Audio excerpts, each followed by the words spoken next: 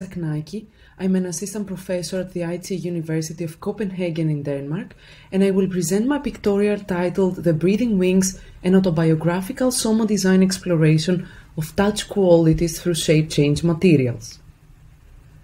This pictorial presents an autobiographical exploration grounded on Soma design methods. It offers a detailed account of opening the space of designing with shape-change actuation through a somaesthetic approach to exploring touch experiential qualities on the area of the upper back and shoulder blades. This is a somewhat neglected area on our bodies, not as familiar as others that we can easily see or touch. Thus, I wanted to raise awareness and put attention to this body part, while building on previous research on investigating boundaries and entanglements between materials, body, and technologies. This process resulted in the Breathing Wings wearable, wrapped around the front and back of the torso, offering a dynamic embracing experience created through soft shape-changing technology. The Soma design method lasted for 1 year and was grounded on my first-person experiences, articulations, and reflections. By attuning to their Soma, a designer can materially engage with how their body dynamically participates in interactions as a lively mess of mechanisms that are social, political, biological, and that can be designed with. Autobiographical approaches are common in Soma design methods, since the designer's Soma and their first-person reflections are used as a guide to judge, validate, and iterate throughout the process, with the ultimate goal to design for others. Several steps and creative methods were used in this project, as I will soon present in detail. The initial point of departure was to find ways of connecting to the area of the upper back and shoulder blades, aiming to sensitize it by zooming into and becoming attentive to it. I invited a close colleague to trace the outline of my shoulder blades on a thin paper that she placed on top of them. Through the felt experience of the thick pen touching my back while she was tracing the outline of my shoulder blades, I could feel their shape and imagine their size. Then I transferred the outline of my shoulder blades on a blouse I wore, recorded different movements I performed, and viewed this material, combining first-person experiences and an outside view of my body. I slowly started to become more attentive to the three-dimensional shape and form of my upper back, as I could almost see my bones protruding and feel how the shoulder blades expand to my arms. Moving from becoming sensitized to the area of the back and from gaining a deeper understanding of its anatomy, I seek to identify what particular touch experiences would be evocative to design for. I use the wings as a metaphor and guidance for identifying the experiential qualities of interaction I was after. I made and wore a pair of custom-made wings, aiming to reflect on the somatic experiences evoked through having this unusual material object attached to my back. This defamiliarizing process helped me to identify the design qualities that should be put into focus. I documented my autobiographical reflections through sketches, diary notes, and short written stories. I used Xerox art to document in a visual form the experiential qualities identified, which helped me to stay with these qualities while creating an effective connection between body and qualities. The quality of being embraced emerged through feeling the wings touching my back, expanding from the middle to the outer area of the shoulder blades. Aiming for an embracing experience through shape change could arise through the shape and size of the materials and the degree of pressure applied against the skin. Being taken care of refers to the experience of slowly building trust through touch. This quality was deemed rather abstract and subjective, but was there to remind me of aiming to design for trust and intimacy, resonating from my experiences. Finally, when touch was applied to smaller areas on the back, the pressure and warmth contributed to an evocative touch experience of holding a bone or a muscle. The design process moved to exploring how to evoke such qualities through shape-change materials on the shoulder blades.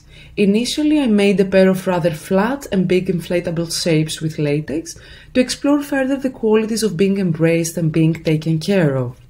These shape change materials can be manually inflated and deflated with an Arduino pneumatics microcontroller connected to air pumps through an application developed on a mobile phone. Here is a first-person vignette from my diary notes. I felt their subtle inflation and deflation almost as a stroke against my skin. An immediate reflection was that a slower inflation and deflation felt much nicer than a quick one, contributing to a soothing sensation. A slow but steady inflation until both shapes were fully inflated, followed by a slow and steady deflation until both shapes were fully deflated, contributed to an increased awareness of my shoulder blades' shape and structure. I felt a strong presence of the muscles and bones located on this area of my body, like being embraced by these big shapes. Even though not intended, I also felt like being held by these materials and the pressure felt against my back. Parallel to experiencing touch through shape-change latex materials, I started developing different versions of the wearable. The main form of the wearable resembles a vest, but which has to be strapped on the body slowly, by tying two long pieces of textile around the waist and knotting them together in the end. I designed the experience of wearing it almost like a ritual, and I imagined that it would take some time to wear the breathing wings, as a way of being initiated to the touch experience it offers. Version 1 has pockets for two large shape-change materials and evokes experiences of being held and being taken care of through touch.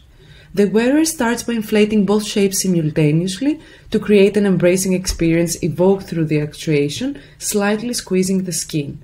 Then each shape should be inflated and deflated slowly, resembling a breathing pattern. Version 2 has also four small latex shapes, two for the left and two for the right side of the back, and evokes experiences of being embraced through touch. The wearer starts by slowly inflating the bigger shape simultaneously, followed by pausing the inflation, while starting inflating firstly the two smaller shapes on the left shoulder blade and then the two smaller shapes on the right shoulder blade. This is followed by a similar deflation pattern.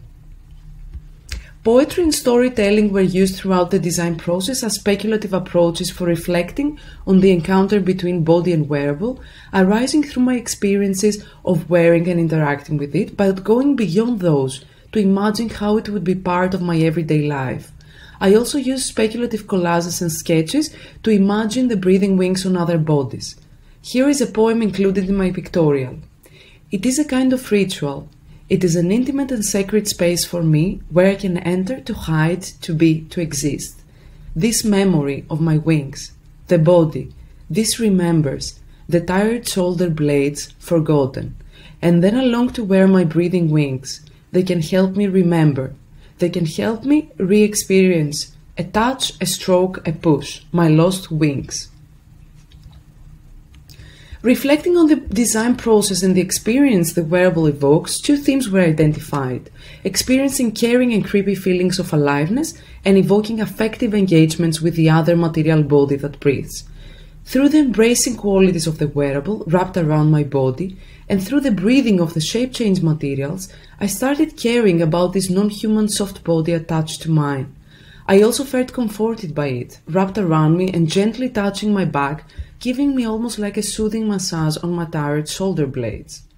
Additionally, when experiencing the breathing wings, the movements, flesh, breathing materials and breathing body created an entangled new body as a combination of multiple actants collaborating and cooperating together.